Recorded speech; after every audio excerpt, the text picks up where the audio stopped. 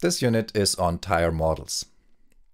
We must understand tires in order to understand the relationship between forces applied on the wheels of a vehicle and the slip that's happening at the wheels. Let me motivate this by showing you this little video here.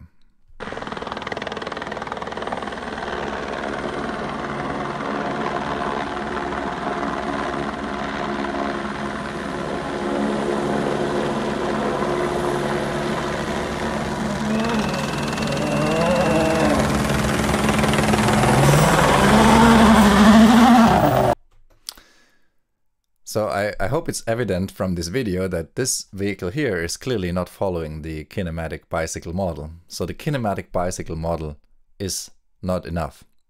Which assumption of the kinematic bicycle model is violated in this case? Well, clearly the wheels are slipping. There is a slip angle at each wheel. And because we assumed no slip for the kinematic bicycle model. The kinematic bicycle model is strongly violated here. Of course, this is an extreme case, but in reality, wheels are always sliding a little bit. They are never following perfectly the kinematic bicycle model. And so this of course depends on the terrain. This depends on the type of ground, if it's ice or if it's grass or if it's asphalt. But there's always some slip, and so we need to go beyond the kinematic bicycle model that we learned about so far. In order to go beyond and in order to understand what slip is and the relationship between slip and forces, we need to understand tires better. Here's an example of a tire that is made of rubber with pressurized air inside, and that's based on the air pressure and the weight of the vehicle in touch with the ground on a so-called contact patch on this area here that is defining the contact between the wheel and the ground. And then what we can do now is we can apply some force to the axle of this wheel, which means that the wheel starts moving forward. But what happens is that because there is no perfect contact of the wheel with the ground, because there's always a little bit of slide, the wheel rotation will not be exactly this. The wheel rotation speed will not be exactly this, equivalent to the speed the vehicle is moving forward. And the discrepancy between these two is called slip. So we're going to use tire models to describe the lateral and longitudinal forces applied at the tires. And there exist many tire models at various levels of complexity, going down to the molecule level. But we are going to use a very simple qualitative description here, which is called the tread block model, and that illustrates the basic phenomenon, the qualitative behavior of the curves, of the force curves quite well, I think. The question we are trying to answer here is, why do tires slip, and how exactly do they slip, and how does this relate to the force applied at the tires? So we're going to consider the tread block model. Why is it called tread block model? It's called like that because we're considering a tire at the macroscopic level that's composed of many little tread blocks here. You can see here. Each of these is a little piece of rubber, basically, that's attached to the tire. So you can see only the bottom part of the tire here. And in this case, you can see 5 of these tread blocks. And you can see already from this figure that the tread blocks don't look the same, but only this tread block here is in its canonical position, in its canonical shape. But these ones here are deformed versions of this one. Now, why are they deforming? Well, as soon as the wheel is driven externally, as soon as we apply a force, a circumferential force to that wheel, these tread blocks start deforming. and slipping. So we apply a force to that wheel. Think of applying a force here, starting from a static vehicle, a wheel that has velocity 0. And what that means is that in order to move the vehicle forward, because the vehicle has a mass, we need to apply a force relative to the ground. And so this force must be transported through these tread blocks. And what happens now is that as soon as a tread block enters the contact patch, the area where the tire is in contact with the ground, this force is built up by deforming this tread block. And the more the tread block moves to the back, the larger the force is. So this is indicated here by this diagram. The more I'm moving along this contact area, the tread block gets deformed. And then once the tread block leaves that contact area, it snaps back into its original position. So it looks like this again after it has left the contact area here, basically. And this is already the reason for slip. You can see that these tread blocks deform in order to transport the mass, the force, in order to apply the force to the ground. And so the speed of that wheel at in this area here is not the same as it would be if it would be in perfect contact with the ground, because this force is transported through these tread blocks and they are deforming. So you have basically a slip through this phenomenon. The tire tread blocks adhere to the ground, they deform and slip when losing contact. So there is this slip happening because they deform and then they slip, and so the speed of the wheel and the ground are not the same. Now this is called static friction. Why is it called static friction? Because the tread blocks, while they deform, they're always in contact with the ground. They're not sliding on the ground. However, when the driving force of the wheel increases and the static friction is exceeded, there's a maximum to that friction, and that depends on the molecular properties of the material the tire is made of and the material of the ground, if it's asphalt or ice, etc. So as soon as this maximal force, the static friction is exceeded, we are moving into the sliding friction area, where these tread blocks are start to slip earlier. They don't slip at the very end when they snatch back into their original position, but they are all losing already contact with the ground here maybe, because that force is too strong. And that's what we call sliding friction. And so that means that in the first part of this diagram, the tread blocks are still in touch with the ground, so we have the same behavior as here, but then at this point they are starting to slide, and as the sliding friction is smaller than the static friction, this decreases the transmitting driving force. So that's what we want to avoid, basically. If the tire tread blocks start sliding at the very beginning, for example, if you start at a red light and you apply too much force onto the wheel, you will not be able to move quickly because you're immediately in the sliding friction area. Or the same happens if you brake your vehicle very abruptly at high speed, then you're also in the sliding friction area. So in that case, if the tire tread block starts sliding at the beginning, only the sliding friction can be applied. And the sliding friction is lower than the static friction. So that's something you want to avoid. And that's also what modern braking systems, such as the anti-lock brake system, ABS, is doing. They are starting to, as soon as they realize there is too much slip, they're starting to release the brake from the wheel in order to be able to still maneuver the vehicle. And we come to that, why we can't maneuver the vehicle otherwise.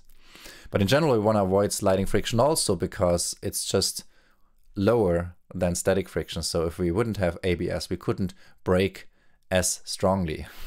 We couldn't come to a halt as quickly as we could with such a system.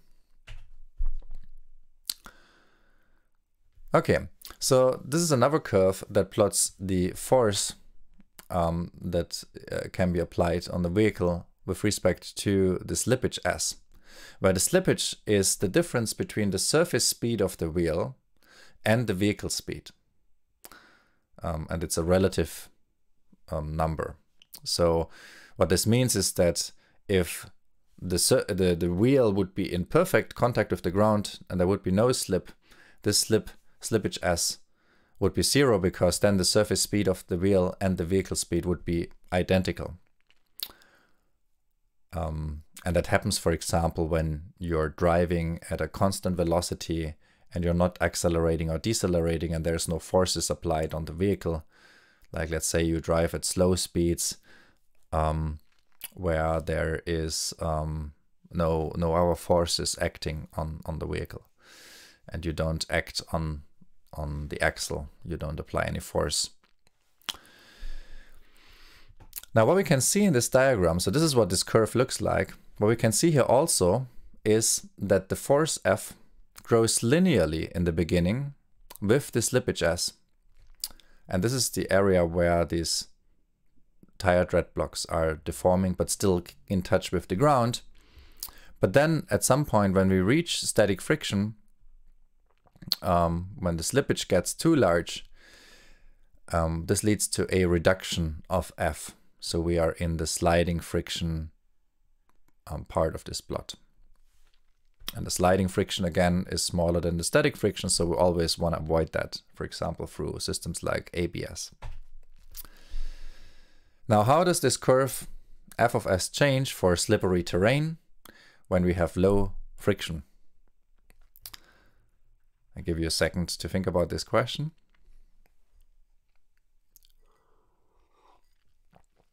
What do you think? How would it change? Well, the start of the curve doesn't change. It doesn't change as the elasticity of the blocks doesn't change. It's still the same tire that we're looking at, the same rubber material, and the treads deform in the same way. However, the maximum force that can be applied is reduced due to the decreased static friction, because maybe the ground is not asphalt anymore, but it's ice now, and so we can't apply the same maximum force anymore. And so the tread block starts sliding earlier due to a decrease in friction. And this is illustrated by this curve here. So qualitatively, both curves look similar. And in the beginning, both are linear. But then with the lower friction curve, the maximum force that can be applied is less. And so we start sliding also earlier. Now this was for the longitudinal force and the longitudinal slippage. But we can do the same analysis for the lateral force, and actually the diagram here looks very similar. So in this case we look at the force which we call Fy, lateral, sideways to the vehicle, to the wheel. And the diagram force with respect to slippage looks similar. We have a linear part in the beginning, and then when we reach the maximum force, we go on to sliding friction, which also we want to avoid. We want to avoid sliding sideways as well. So the lateral force Fy is analogous to the longitudinal force, but blocks move laterally now.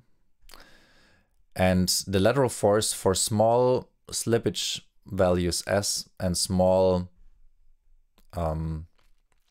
wheel slide angles alpha is given by this expression. Fy equals a constant that's called the cornering stiffness times alpha, which is the sliding angle of that wheel, which is just the angle between the forward-facing direction of the wheel and the actual velocity direction that this wheel is moving into. We're not gonna derive this formula here. Just take it for granted now that this is the case. And so in approximation, we have Fy equals c times alpha, which also makes sense. If you look at this diagram, and if alpha would be 0, then you actually are following the kinematic bicycle model. So there's no slip angle at this wheel, and the wheel velocity is in the same direction as the orientation of the wheel. But if alpha is large, then we have a large slip angle, and the velocity of the wheel is lateral, or has a large lateral component, and so we're sliding sideways. There's another interesting phenomenon that is worth talking about, which is the so-called circle of forces. The circle of forces tells us that the lateral force that can be applied on a wheel and the longitudinal force that can be applied on the wheel are not independent, because they cannot exceed a maximum friction force, F max. So we have this circle, and all of the forces that we can apply to that wheel lie inside that circle. We can't apply stronger forces. And this means that more longitudinal force implies less lateral force, or the maximal acceleration can only be applied for straight driving. Consider, for example, you want to make a full stop starting at a velocity of 50 kilometers per hour, and you're hitting the brake really hard. So you start sliding in the longitudinal direction. What this means is you now can't steer anymore. The vehicle becomes completely, you can't maneuver anymore. You can't steer anymore. And so this is bad, of course, right? So what you should do is, if you want to avoid an obstacle and you can't actually avoid the obstacle just by braking because you're too fast, you shouldn't brake as much, but you should swerve around that obstacle. You should, what you learn in these driving seminars is that you hit the brake hard in the beginning, but then you loosen it again in order to swerve around the object in order to avoid making contact with the object. And of course, this is also the motivation behind the anti-lock braking system. It just avoids you going into this sliding phase of the curve. And so you're still able to maneuver your vehicle despite hitting the brake fully. So this doesn't only allow us to make statements about the forces applied to the wheels, but similar statements can be made to the accelerations that can be applied to the entire vehicle, because of course the vehicle is on 4 wheels, and if this applies to all 4 wheels, then you have a similar behavior of the acceleration of the vehicle. And this is what I was just referring to. If you want to make to come to a full stop, then you can't accelerate sideways anymore. So you always have to trade off these two. Similarly, if you have a strong side wind, but you have already exceeded the acceleration in x direction, in longitudinal direction, then you will be more strongly affected by that side wind compared to if you are not accelerating.